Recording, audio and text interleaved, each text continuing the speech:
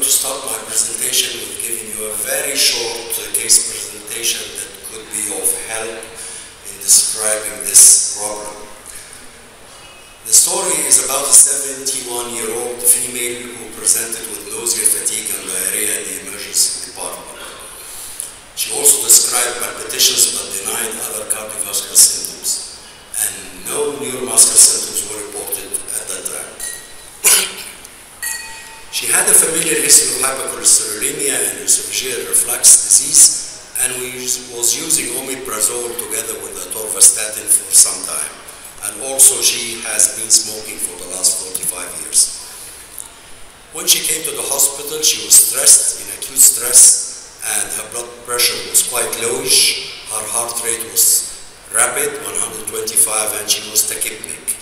But on physical examination, she showed no clinical signs of any major abnormalities except for signs of dehydration. These are her initial labs, and you can see the abnormalities are related to the serum creatinine and blood urea and the low estimated glomerular filtration rate. Otherwise, her lights were good together with the albumin. Urine was non-striking, and the ECG at that time just showed a sinus tachycardia. The patient was admitted and intravenous fluids were instituted, and after 2 hours she improved, her blood pressure rose, she started to pass urine, everyone was very happy. But 5 hours after the admission, the patient became critically ill. She started to convulse, she developed cyanosis, and she even lost consciousness. They had to start resuscitation again, and her ECG at that time showed the very serious torsade de pointes ventricular arrhythmia. They asked for a cardiological consultation, and immediately the cardiologist, the first thing he asked for was serum magnesium, which was initially forgotten. Her serum magnesium, as you can see, was markedly depressed, 0.7 milligrams per deciliter, and from the severe dehydration she also developed a state of achy eye. As a rule, and as a standardized medication nowadays, intravenous magnesium sulfate was given over 30 minutes, and her rhythm was converted back to sinus. Careful examination again could not detect any gastrointestinal or renal losses to explain the hypomagnesemia, although her diarrhea that was present on admission could have contributed a little bit to the occurrence of hypomagnesemia. After 10 days she became better and she left hospital. Her achy eye had resolved only by conservative measures, and her her heart rate was sinus again. She was maintained on daily oral supplementation, and this was a very good idea, oral supplementation of magnesium. Unfortunately, after 3 months, she came back again to the hospital, this time complaining of muscle cramps. The doctor didn't forget this time to check the serum magnesium, and he found that the serum magnesium was again low, 0.8%. What was happening? After a thorough examination, it was concluded that the hypomagnesemia was simply a side effect of the PPI omeprazole. She had been taking the PPI for the previous 13 months. We now know that the PPI are strongly related to CKD and acute interstitial nephritis, and there's a big warning about the prolonged use of these medications. Add to this list, please, hypomagnesemia as well. Her PPI treatment was stopped, and after 6 months of follow-up, her serum magnesium was normal and everything was okay. Hypomagnesemia does develop mainly after chronic PPI ingestion, generally over years, and occurs like this lady more frequently in elderly women. Looking at the literature, you can find an explanation for this correlation, where PPI impaired the intestinal magnesium absorption through various molecular mechanisms related to genetic and pharmacological things. So take care of the PPIs. Why is it forgotten? Like everything in the body, we need magnesium to be in a homeostasis. Too much of it is bad. Too little of it also is bad, just like potassium, just like blood sugar, like many things. Just to give you an idea, we are ingesting around 360 milligrams of magnesium daily in the diet. If we are taking an adequate diet, mainly present in green leaves. Bananas is a very good source of magnesium, by the way. Losses in the feces is around 120 milligrams, 260 milligrams, and most of the filtered magnesium in the urine is reabsorbed. It is stored mainly in the bone. Around 13 grams of magnesium exists in the skeleton and about 6 grams in the muscles. And you can see up there to the left-hand side the normal serum values in milligrams or millimoles if you wish. What's happening in the kidney? A very peculiar way of reabsorption, which is quite different from various solutes such as glucose, sodium, potassium, and whatever the kidney is reabsorbing. Here, magnesium is 70% reabsorbed in the thick ascending limb of the loop of Henle, and it also follows calcium. And when there is a depletion of magnesium or calcium, there is a depression of the absorption of magnesium from the distal convoluted tubule. Magnesium, you have to realize, it is the fourth most abundant cation in the body and the second most abundant intracellularly, and we are still forgetting it.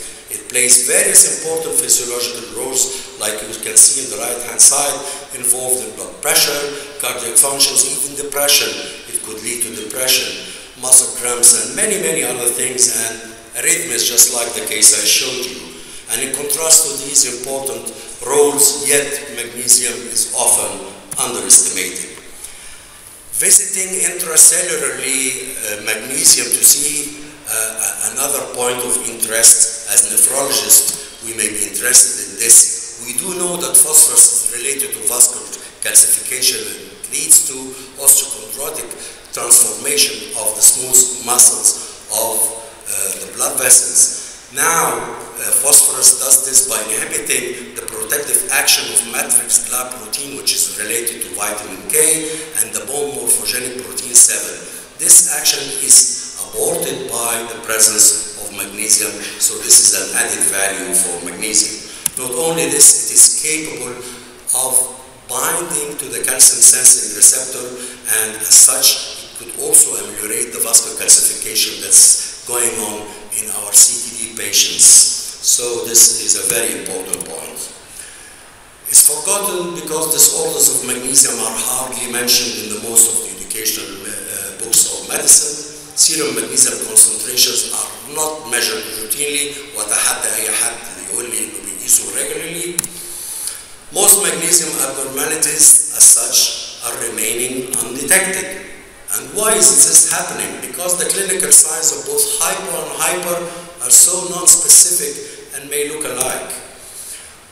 Hypomagnesemia can be caused by a wide variety of range of diseases, as you can see listed here, losses from the kidney, GIT tract, or certain endocrine disorders, and it can also be a side effect of several drugs.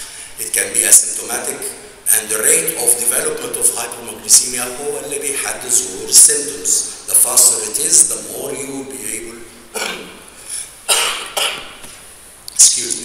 to appreciate symptoms. These are just some of the symptoms and not all of them: nausea, vomiting, and so forth, numbness, tingling.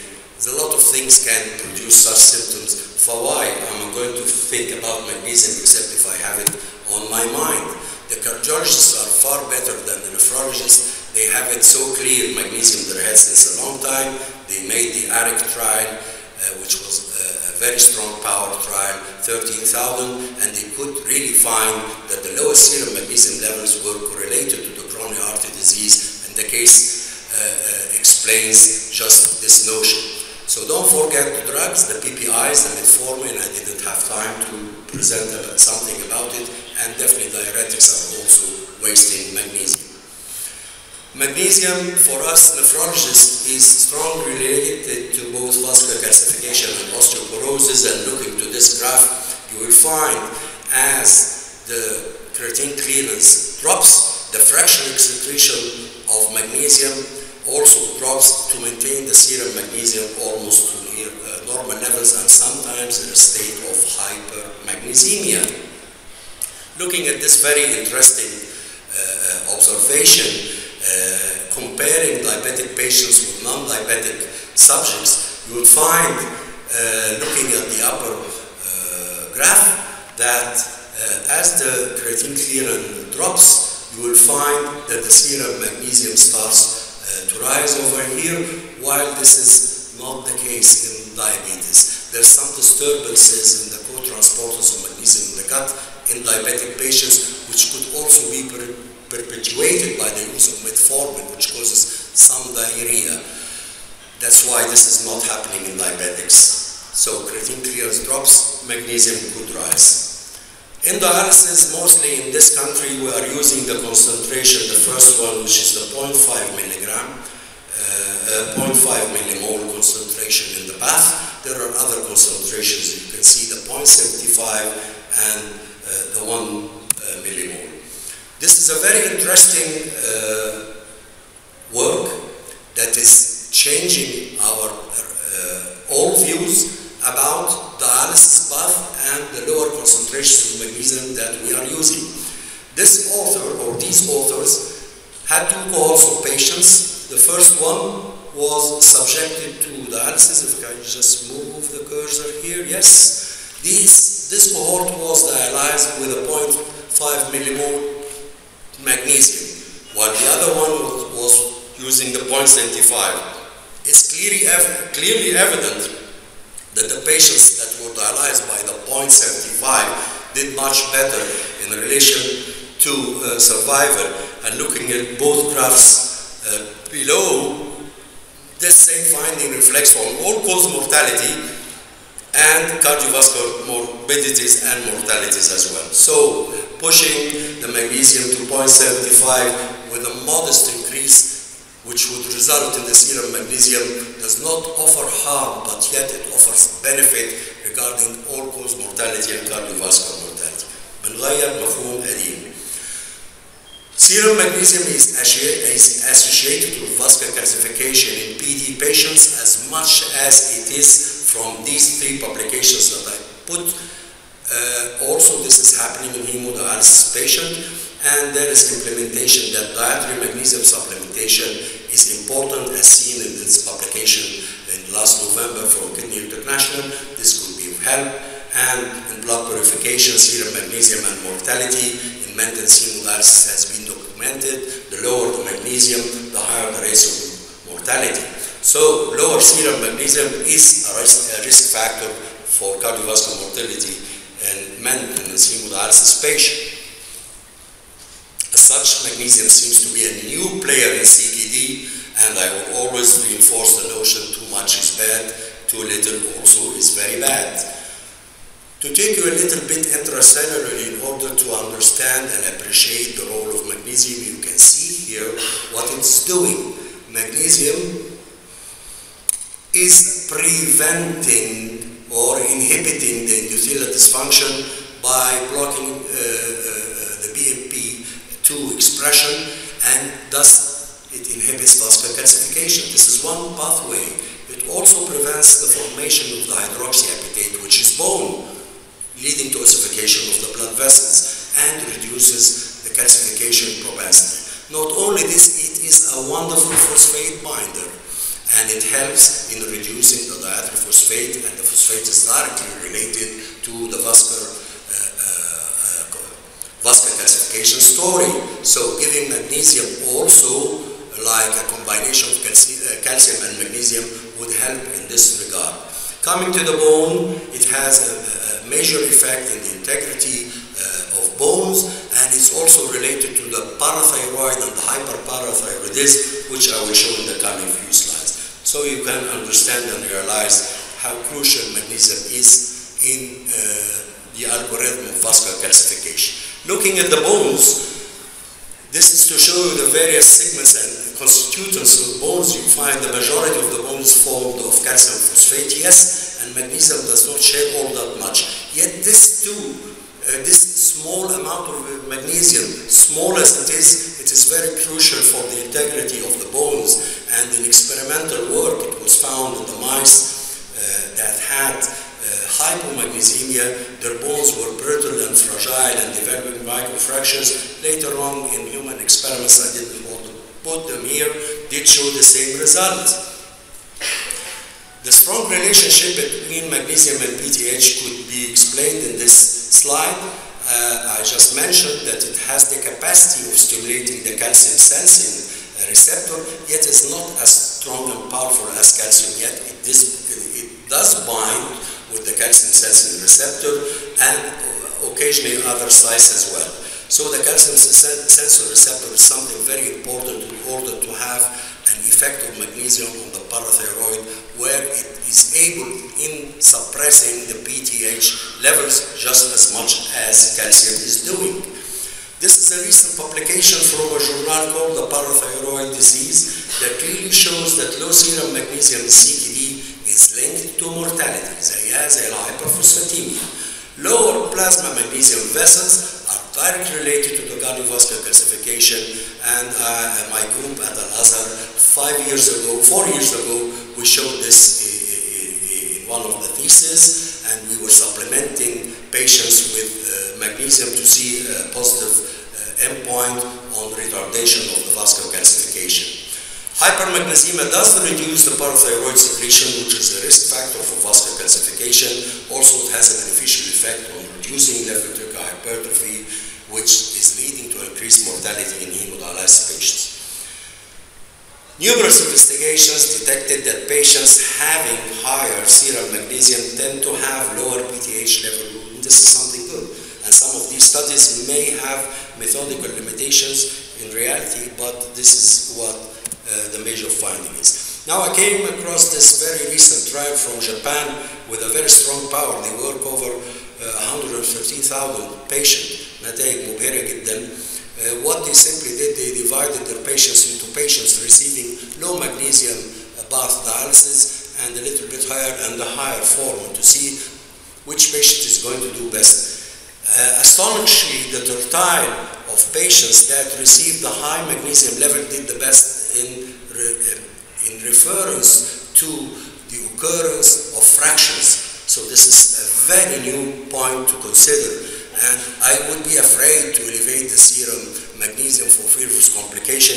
You can see as long as it is above normal, which is 2.2, but a little bit less than 4, this is all right, and nothing is happening. But it's better for the bone because it's depositing the bone and preserving the bone.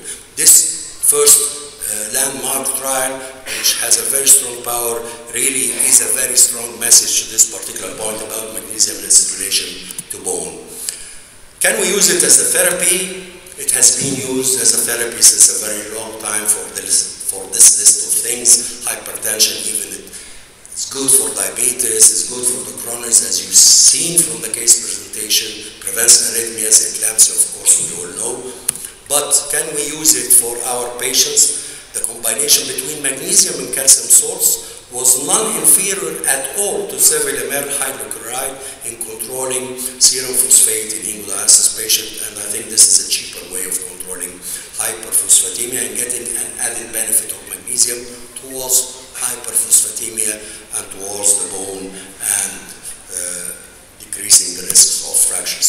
When I went and had a look at the KDOGI, which is released just a few months ago, there was nothing mentioned about magnesium. Of course, the KDOGI, when they started to write it maybe a few years back, no much literature was present at that time, but mark my words, the next KDIGO will have it as a guideline to put magnesium. Looking at the publication, this is just one of many, denoting that this cation is neglected, forgotten, as I say, and magnesium supplementation could help reduce serum phosphorus concentration, PTH, and definitely interfere with the occurrence of calcification and the defects related to bone mineralization. This is a fantastic big trial which is really of a strong power, and we should all be eager and waiting for the results. When I did my modest trial, I could not get significant results in relation to vascular calcification. It was short, just 2 years, but there was non-significant changes. The carotid intima was less thick. Anyway, we have to wait for the results of the MAGICAL trial in prevention or ameliorating vascular calcification. In conclusion, hypomagnesemia in the general population is overlooked, should be considered, and may be caused by the drugs I mentioned, piperacillin, metformin, and diarrhea. Watch out for patients who have chronic diarrhea, please. They usually have hypomagnesemia. Strong relation exists between hypomagnesemia and vascular calcification, osteoporosis, and fractures, and supplementation have been shown to ameliorate these complications. Never forget that too little is bad, too much of it also is bad, but how much is enough is still a question to be answered. Maybe the CalMag trial is going to answer this question, and I'm very happy I finished before my time, and I thank you all for your kind attention.